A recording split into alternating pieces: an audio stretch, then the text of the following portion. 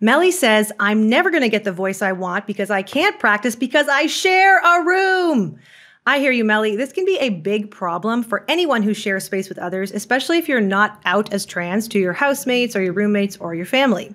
So with this in mind, I have compiled 3 strategies for covert trans voice practice. So the first strategy is to just start with the quiet stuff. When you're first beginning a trans voice practice, it's actually not all about doing really loud vocal exercises, vocalizations. You can just start with doing nice body stretches, face stretches, yawning, relaxation techniques, and doing exercises just to learn about what your instrument is and how it works. So just noticing things is a form of practice. You can also do quiet exercises to work on controlling the height of your larynx, which will impact the resonance of your voice. So you can start by yawning and then bringing your larynx up. So that is not loud at all, you can see.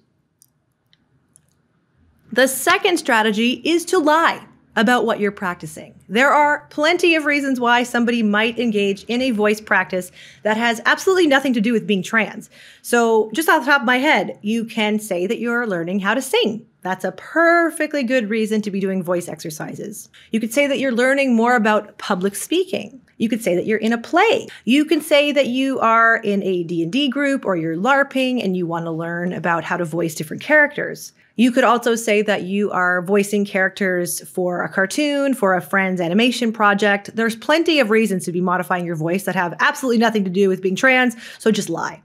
And the third strategy is to practice outside of your home. So if you live somewhere more rural, you could go into the woods or into a park and practice alone where nobody can hear you.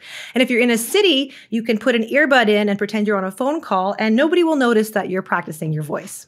Just remember that just because you start to develop more control over the qualities of your voice, it doesn't mean that you're not going to be able to use your old speaking voice when you need to.